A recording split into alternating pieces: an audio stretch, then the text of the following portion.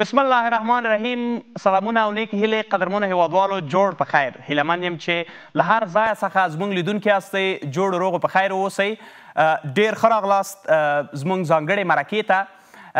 زما میلمه په نننۍ مرکه کې هغه څوک ده چې له یوه لسیزې راهیسې د افغانستان په کرکټ باندې تبصره کوي. موږ به نن له دغه میلمه سره د افغانستان سفر په نړیوال جام کې وڅېړو.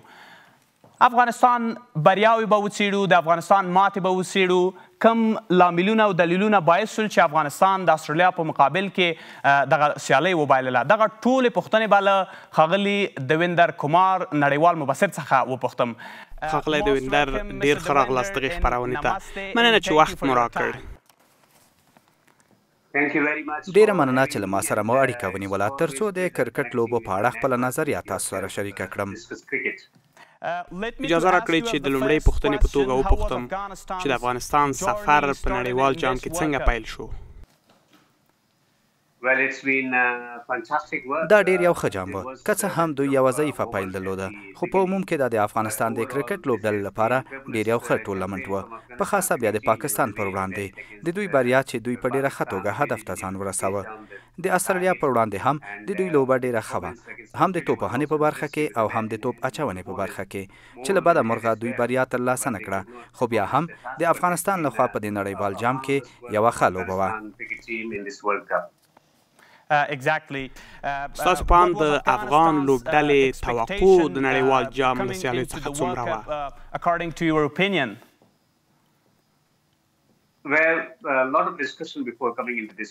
ښه نو له نړیوال جام څخه د مخه دوی ډېرې ښې تمې درلودې او حتمن الله شهیدي چې یو ښه لوبډل مشر دی د آی سی سی لوبډل مشرانو په غونډه کې ونډه واخیستله چې په دې کې د آی سی سی ټول لوبډل مشران شامل ول.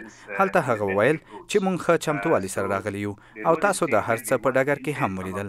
نو افغانستان خپله هم دا خبره وکړه او په عمل کې هم وښودله چې د دې لوبې لپاره په ډېره ښه توګه چمتو دي. په خاصه بیا د سریلانکا پر وړاندې د دوی توپوهنه د ستاینې وړ ده. همدارنګه دوی په وارم اپ لوبو کې د پاکستان پر وړاندې سیري وګټله او په آسیا کپ کې هم د سریلانکا پر وړاندې لوبه وګټله.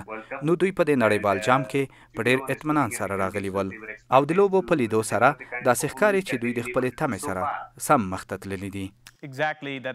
واقعا تر دم ګړۍ پورې افغانستان ښه ځلېدلی. که د بنګلادیش په سیالۍ وغږیږو، واقعا څه د دې باعث شو چې دغه سیالۍ وبایلو؟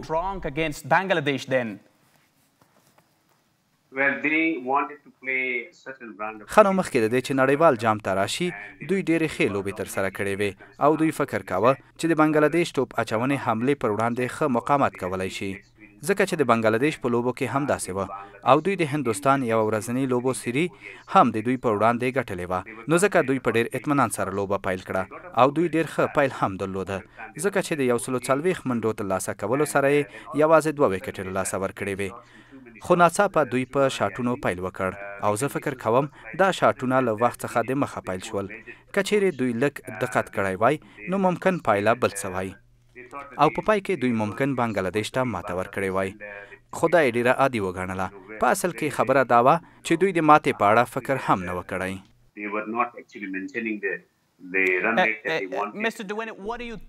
ښاغلی دیوندر، ستاسو په اند د دغې سیالۍ د بایللو اصلي لامل په څه کې و؟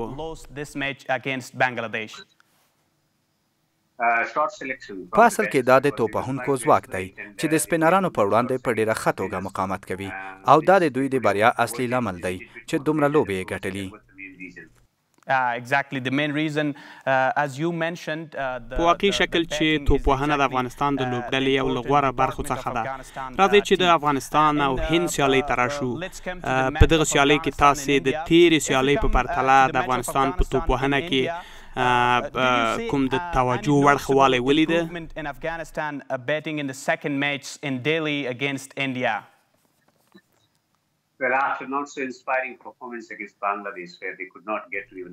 ښه نو وروسته له دې چې دوی د بنګلادیش پر وړاندې ضعیفه لوبه وکړه چې د منلو وړ نه وه، دوی د 160 منډې هدف ترلاسه نه کړ.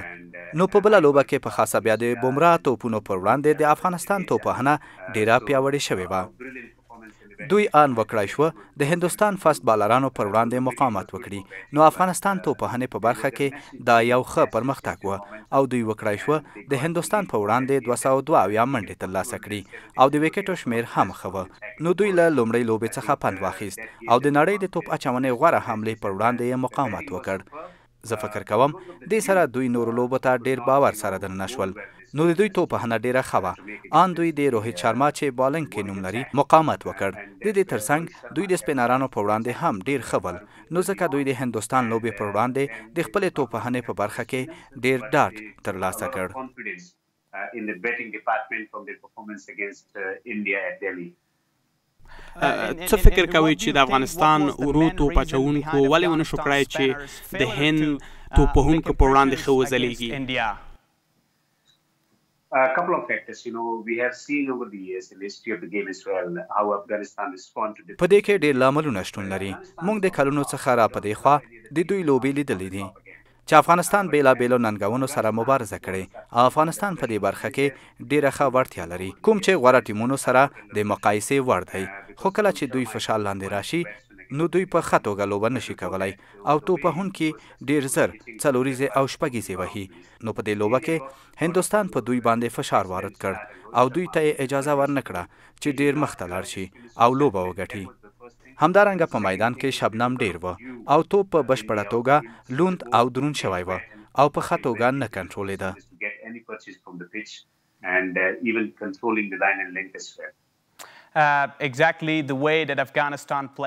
په ټوله کې د هند په وړاندې سیالۍ ښه وه راځئ چې د افغانستان د بریاو برخې ته راشو کله چې افغانستان تاریخ جوړ کړ او د تیر کال اتلې لوبډلې انګلند ته یې په لومړي ځل ماتې ورکړه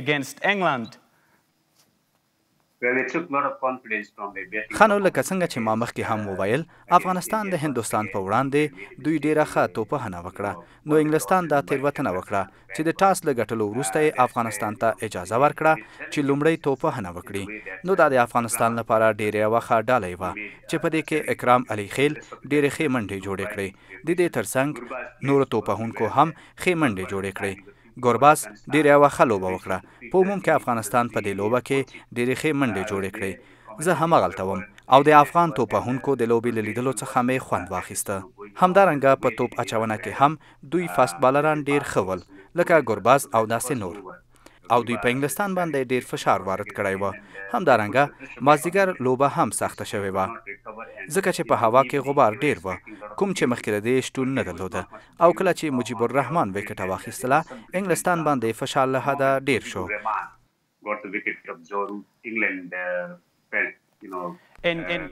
ستاسې په اند افغانستان په دغه سیالۍ کې له څومره ښې روحیې سره ولوبېده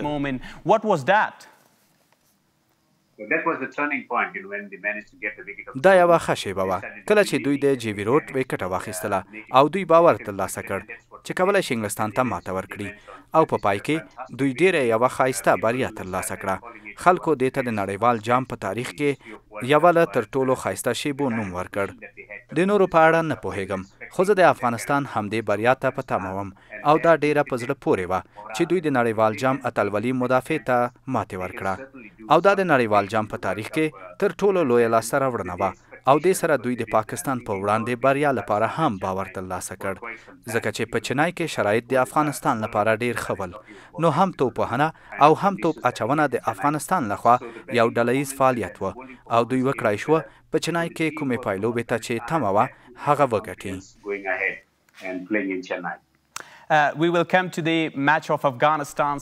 د افغانستان او پاکستان سیالۍ ته به هم حتمن راځو خو اجازه راکړئ چې وپوښتم د افغانستان او انګلستان ترمنځ سیالۍ څومره نړیوال غبرګونونه راوپارول د کرکټ پخوانیو ستورو د دغې سیالۍ په اړه خپل نظرونه څرګند کړل چې له هغې جملې زه کولی شم د سچن تندولکر ګاتم ګمبیر محمد حفیظ او سیواک نومونه واخلم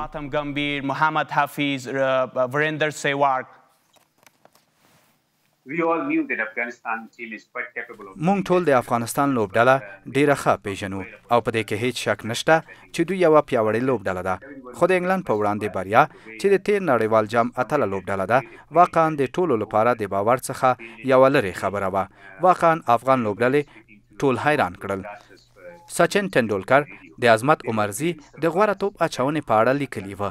همدارنګه سیواک د اکرام علي خیل د توپوهنې په اړه لیکلي ول.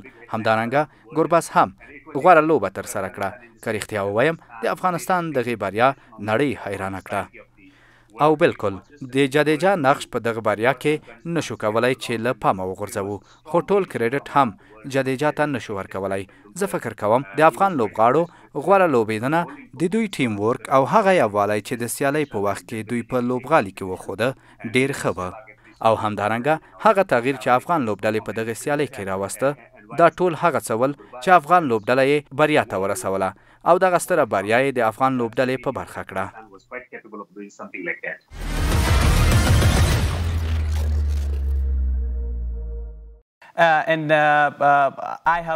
ما د ښاغلي ټنډوکر یوه لیکنه ولیده چې هغه لیکلي ول دا ټول د اجې جدیجا برکت دی. جدیجا, what do you think about that? Well, the mentors can play a little bit of role, but not much because credit should be given to the local. او بالکل د جدیجا نقش په دغه بریا کې نشو کولای چې له پامه وغورځوو، خو ټول کریډټ هم جدیجا ته نشو ورکولای. زه فکر کوم د افغان لوبغاړو غوره لوبېدنه د دوی ټیم ورک او هغه یووالی چې د سیالۍ په وخت کې دوی په لوبغاړي کې وښوده ډېر ښه وه. او همدارنګه هغه تغییر چې افغان لوبډلې په دغه سیالۍ کې راوسته دا ټول هغه څه ول چې افغان لوبډله یې بریا ته ورسوله او دغه ستره بریا یې د افغان لوبډلې په برخه کړه. Telling the distributor to do something which is quite good for Afghanistan, which can be helpful for Afghanistan, and also the tactical changes, also giving them confidence that they can actually score runs against high quality oppositions, which was critical from Jadeja. Exactly. Let me to still we focus د افغانستان او انګلند د سیالۍ په اړه وروستی سوال دا چې په دغه سیالۍ کې د افغان توپوهونکو خصوصا د ابراهیم زدران او رحمان الله ګربز توپوهنه څنګه ارزوئ؟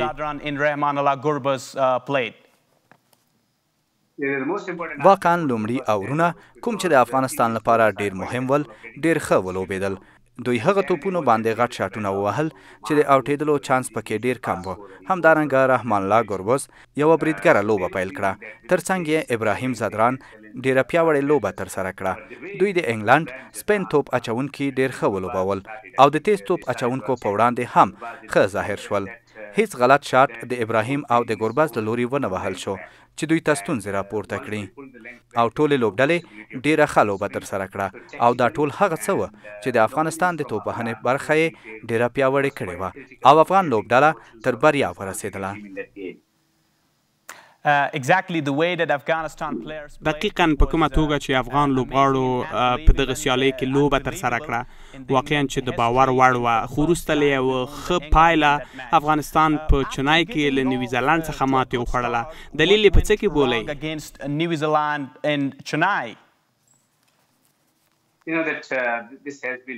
یو څه باید ووایم چې د نیوزیلند لوبډله واقعا ډېره پیاوړې ده او د هغوی توپ اچونه د هغوی توپوهنه له هرې زاویې نه یې که وڅېړو یوه پیاوړې لوبډله ده. خو بلخوا یو څه دا وه چې افغان لوبډلې د انګلند له بریا وروسته داسې فکر کاوه چې وبه کولی شي نیوزیلند ته هم په اسانۍ ماتې ورکړي او یو باور داسې جوړ شوی و چې دوی فکر کاوه چې وبه کولی شي چې نیوزیلند لوبډله په کمو منډو وسوځوي. خو بلخوا بیا د نیوزیلند توپوهونکو له باور ډکه لوبه ترسره کړه او د افغان ورو توپ اچونکي په دې بریالي نشول چې د نیوزیلند د توپوهونکو مخه ونیسي. او همدارنګه په ډګر ساتنه کې هم په دغه سیالۍ کې افغان لوبغاړي یو څه کمزوري څرګند شول او ویې نشو کړای چې د نیوزیلند په وړاندې ښه لوبه ترسره کړي او دغه سیالي یې نیوزیلند ته وبایلله. د نیوزیلند په وړاندې سیالۍ کې موږ شاوخوا 3-4 کیچونه مس کړه. آیا دا د دې سیالۍ د بایللو دلیل کیدای شي؟ Do you think that's the main reason why we lost this match? Catching has been the issue over the years. The ground fielding has improved, though the catching at certain positions has improved for Afghanistan, but still this is the د کیچونو مس کول واقعا چې په ډګر ساتنه کې یوه مهمه موضوع ده. او نه باید داسې شوي وای. که افغانستان غواړي چې یوه پیاوړې لوبډله په راتلونکي کې ولري، دوی باید له همدا اوس نه په خپلو 14 کلنو 19 کلنو او د کورني کرکټ په لوبغاړو د ډګر ساتنې په موضوع کې پوره غور وکړي، ترڅو په راتلونکي کې په دې موضوع کې کومه ستونزه ونه لري. د ډګر ساتنې ترڅنګ په میدان کې د فشار کنټرول کول بله یوه ډیره مهمه موضوع ده چې د نیوزیلند په وړاندې سیالۍ کې وروسته له دې چې افغان لوبغاړو په پرله پسې توګه کیچونه وغورځول، زه فکر کوم یو څه د فشار لاندې راغلل او همدا و چې نیوزیلند هدف یو څه لوړ کړي او په توپخانه کې د افغان لوبډلې لپاره د دغه هدف پوره کول یو څه ستونزمن شول. Afghanistan has been working quite well for quite some time, but they need to work more in order to become more competitive against high quality oppositions. Exactly.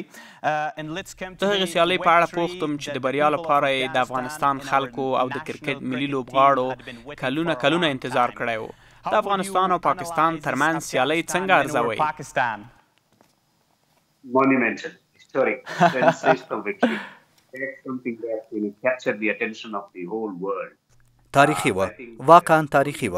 لکه څنګه چې له افغان لوبډلې څخه توقع کېده، دغه بریا د نړیوالو ټوله توجه د افغانستان د کرکټ په وړاندې راواړوله په واقعي شکل چې په دې سیالۍ کې افغانستان پرته له کومې غلطۍ څخه لوبه ترسره کړه. په توپ اچونه کې د نور احمد راوستل، نور هم له دې فرصت څخه ښه استفاده وکړه او 3 لوبغاړي وسوځول. په توپخانه کې د ابراهیم او د ګوربز پایل چې ډیر مهم و او هغه رقم چې باید یې کړی وای ترسره یې کړه.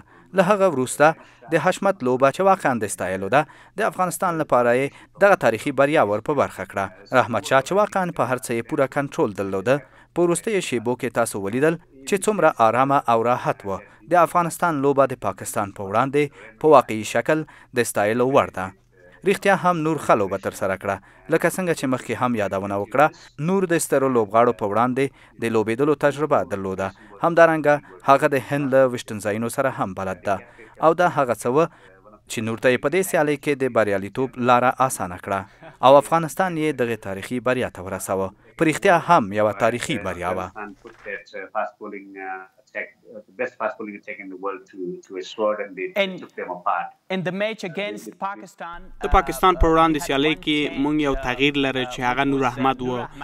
د نور احمد لوبېدل په دې سیالۍ کې څومره د افغان لوبډلې لپاره ګټور تمام شو، ځکه چې دا د هغه لومړۍ سیالۍ وه.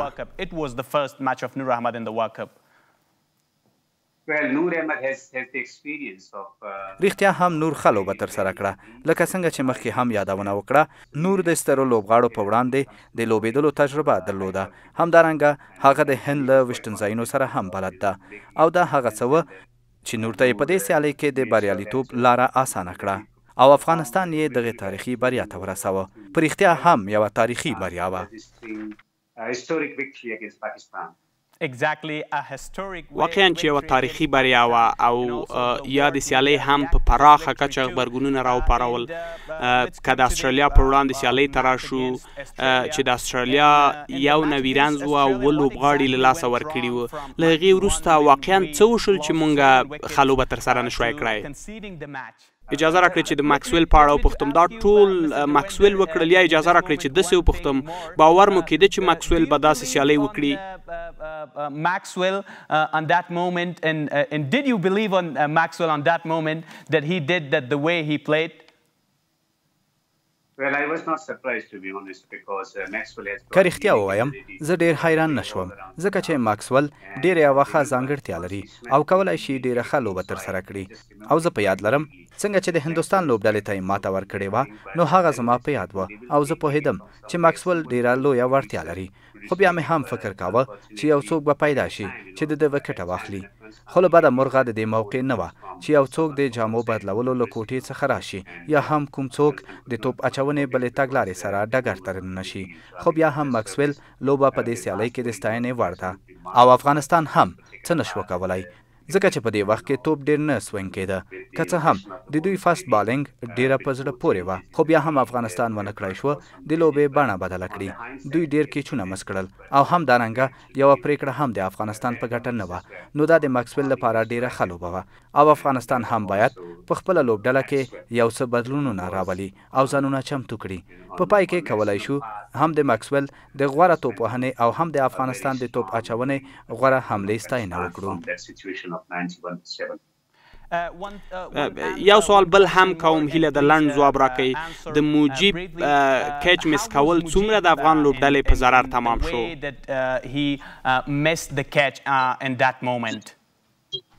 کله حقیقت تیر نشو نو دا یو لویه تیروتنه وه دا ډیر یو اسانه کیچ و فکر کوم دا به د لوبې تر ټولو اسانه کیچ وي دا یو برخلیک جوړونکی کیچ و چې افغانستان یې نیمه پای لوبې ته رسولی شو باور وکړه چې افغانستان نیمه پای لوبې ته ډیر نږدې و او دوی په اسانۍ سره کولی شو نیمه پای لوبې ته ورسیږي خو له بده مرغه لکه څنګه چې په 1999 نړیوال جام کې د سټیفوا کیچ ډراپ شو افغانستان هم د کار سره نړیوال جام ته د تلو لاره د ځان لپاره ستونزمنه کړه خو بیا هم که چیرې دوی د جنوبي افریقا په وړاندې لوی توپیر سره لوبه وګټي نو دوی به وکړای شي نیمه پای لوبې ته لاره پیدا کړي او د لومړي ځل لپاره د نړیوال جام نیمه پای لوبې ته ولاړ شي او دا به د دوی لپاره ډیره ښه لاسته راوړنه یوه سیالۍ بله هم افغان لوبډله په مخ کې لري چې د افغانستان لپاره خورا ډیره مهمه ده لکه څنګه چې تاسې مخکې ورته اشاره وکړه په کوم توپیر یې باید افغانستان وګټي تر څو مخ ته لاړ شي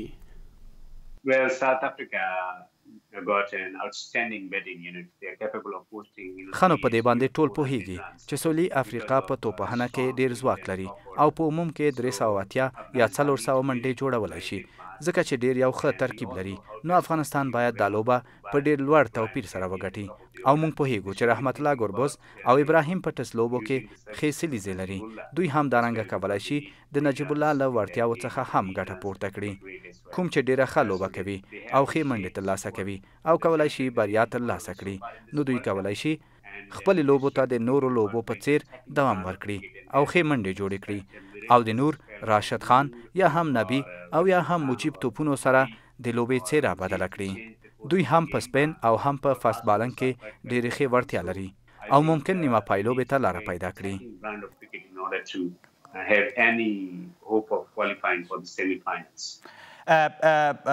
که دغه مرکه راټوله کړم او د بحث جنبندي وکړو او د وروستي سوال په توګه وپوښتم د جاناتان ټراټ او د جدید نقش په روان نړیوال جام کې د افغانستان په ګټه څنګه ارزوئ They made a massive difference, to be honest. Credit should be given to the Afghanistan cricket board as well. کله حقیقت تیر نشو دوی ډیره لویه ونډه لري موږ باید د دې لپاره د افغانستان کرکټ بورډ ستاینه وکړو چې دوی یې ټاکلي دي او په دې برخه باندې ډیر کار کړی همدارنګه باید د جاناتان ټراټ او همدارنګه د اجای جدیجا د هڅو ستاینه هم وکړو او همدارنګه د استرالیا له لوبې څخه د مخه د سچن تندولکر خبرې هم نه باید هېرې کړو کوم چې ډیرې مهمې دي او په اصل کې د اجای جدیجا د اړیکو له کبله وه چې هغه د افغانستان لوبډلې یو لوی مینوال باندې بدل شوی او همدارنګه د افغانستان له لوبې څخه د مخه استادیوم ته هم راغلی و او دوی ته یې ځینې راهنمایانې او لارښوونې وکړې تر څو په لوبه باندې ښه واک ترلاسه کړي او کوم اړین کارونه چې باید ترسره شوي ول هغوی ته یې وویل او که چیرې دوی په دې لوبه کې بریالي کېدل نو د دې کریډټ باید جاناتان ټراټ سچن تندولکر او اجای جدیجا ته ورکول کېده نو په عموم کې ویلی شو چې افغانستان په دې نړیوال جام کې ډیر ښه وځلېده او ډیره ښه لوبه یې ترسره کړه 14 ډیره مننه کوم زما لپاره د خوښۍ ځای دی او د دې لپاره له تاسو څخه مننه کوم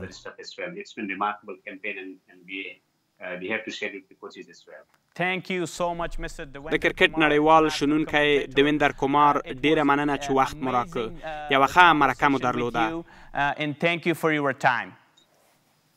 Thank you very much. It's been wonderful having the opportunity to speak to you. Thank you. له تاسې قدرمنو هیوادوالو هم یوه نړۍ مننه چې تر دمگړی پورې زموږ لیدونکي وی آرزو میکنم که از داشته های ما لذت برده باشین و این مصاحبه طبق میل شما بوده باشه. تشکر از همه وطندارا. این بود مصاحبه اختصاصی ما با آقای دیوندر کمار مبصر بین‌المللی کرکت. هیله‌مندیم چې خوند مو ترې اخیستی وي تر بیا ښې چارې انشاءالله چې افغانستان وکولی شي په نړیوال جام کې تر سیمې فاینله پورې یا تر نیمه پایلوبې پورې لاړ شي او بالاخره تر پایلوبې لاړ شي او دغه جام افغانستان ته راوړي. ښې چارې